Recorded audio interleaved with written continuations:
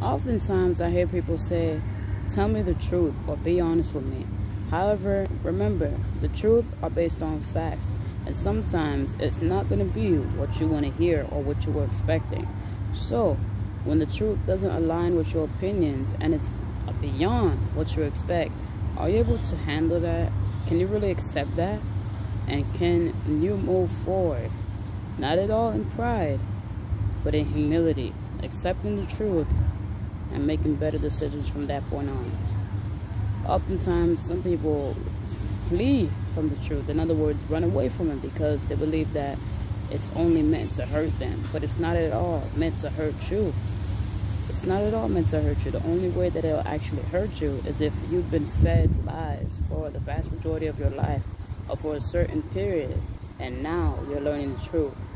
If you've been manipulated or, betrayed and taken advantage of by other people, and now you're learning the truth, that's exactly when it will hurt.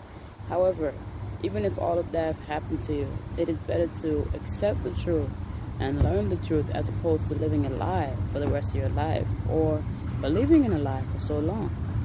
So the question is, if the truth doesn't align with your opinion, and if it doesn't align with what you expected, can you accept it? Can you, or will you get upset? Remember, in spite of the fact that it have hurt some people, or it may hurt you, it's only to help you, and it's only for the better. It is your responsibility to build your intellect and learn the truth. For it is better to learn the truth as opposed to live a life of a lie.